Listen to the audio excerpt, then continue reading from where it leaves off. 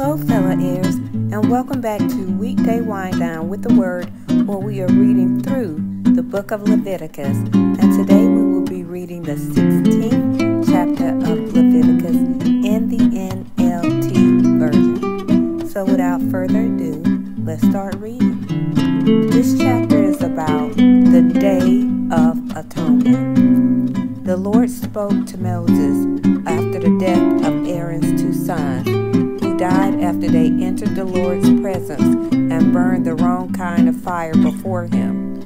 The Lord said to Moses, "Warn your brother Aaron not to enter the most holy place behind the inner curtain whenever he chooses.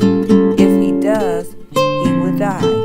For the ark's cover, the placement of atonement, is there, and I myself am present in the cloud above the atonement cover."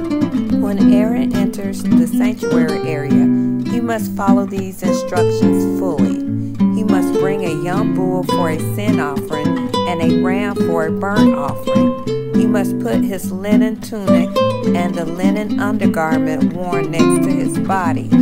He must tie the linen sash around his waist and put the linen turban on his head. These are sacred garments, so he must bathe himself in water before he puts them on. Aaron must take from the community of Israel 2 male goats for a sin offering and a ram for a burnt offering. Aaron will present his own bull as a sin offering to purify himself and his family, making them right with the Lord. Then he must take 2 male goats and present them to the Lord at the entrance of the tabernacle. He is to cast sacred lots to determine which goat will be reserved as an offering to the Lord and which will carry the sins of the people to the wilderness of Azazel. Aaron will then present as a sin offering the goat chosen by lot for the Lord. The other goat, the scapegoat chosen by lot to be sent away, will be kept alive, standing before the Lord. When it is sent away to Azazel in the wilderness, the people will be purified and made right with the Lord. Aaron will present his own bull as a sin offering to purify himself and his family, making them right with the Lord. After he has slaughtered the bull as a sin offering, he will fill an incense burner with burning coals from the altar that stands before the Lord.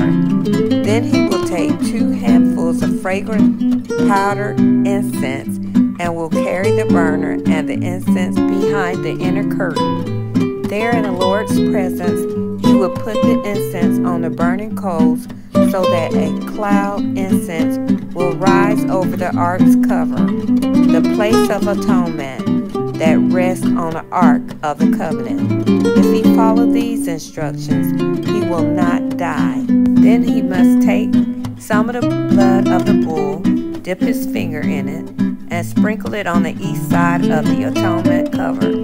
He must sprinkle blood 7 times with his finger in front of the atonement cover. Then Aaron must slaughter the first goat as a sin offering for the people and carry its blood behind the inner curtain. There he will sprinkle the goat's blood over the atonement cover and in front of it, just as he did with the bull's blood. Through this process, he will purify the most holy place, and he will do the same for the entire tabernacle because of the defiling sin and the rebellion of the Israelites. No one else is allowed inside the temple when Aaron enters it for the purification ceremony in the most holy place. No one may enter until he comes out again, after purifying himself, his family, and all the congregation of Israel, making them right with the Lord. Then Aaron will come out to purify the altar that stands before the Lord. He will do this by taking some of the blood from the bull and the goat and putting it on each of the horns of the altar. Then he must sprinkle the blood with his finger 7 times over the altar. In this way, he will cleanse it from Israel's defilement and make it holy. When Aaron has finished purifying the most holy place and the tabernacle and the altar, he must present the live goat. He will lay both his hands on the goat's head and confess over it at the wickedness, rebellion, and sins of the people of Israel. In this way, he will transfer the people's sin to the head of the goat. Then a man specially chosen for the test will drive the goat into the wilderness.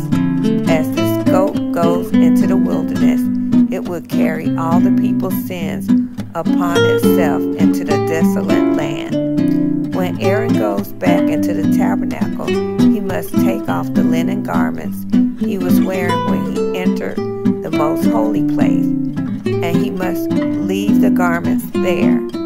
Then he must bathe himself with water in a sacred place, put on his regular garments, and go out to sacrifice a burnt offering for himself and a burnt offering for the people. Through this process, he would purify himself and the people, making them right with the Lord.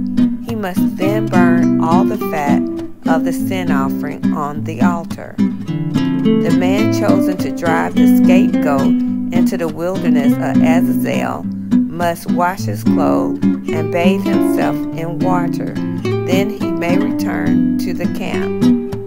The bull and the goat presented as sin offerings, whose blood Aaron takes into the most holy place for the purification ceremony, will be carried outside the camp. The animal's hide, internal organs, and dung are to be burned. The man who burns them must wash his clothes and bathe himself in water before returning to the camp. On the 10th day of the appointed month in early autumn, you must deny yourself. Neither native-born Israelite nor foreigners living among you may do any kind of work. This is a permanent law for you. On that day, offerings of purification will be made for you, and you will be purified in the Lord's presence for all your sin. It will be a Sabbath day of a complete rest for you, and you must deny yourself. This is a permanent law for you. In future generations, the purification ceremony will be performed by the priest who has been anointed and ordained to serve as high priest in place of his ancestor Aaron. He will put on the holy linen garments and purify the most holy place, the tabernacle, the altar, the priest, and the entire congregation. This is a permanent law for you to purify the people of Israel from their sins, making them right with the Lord once each year.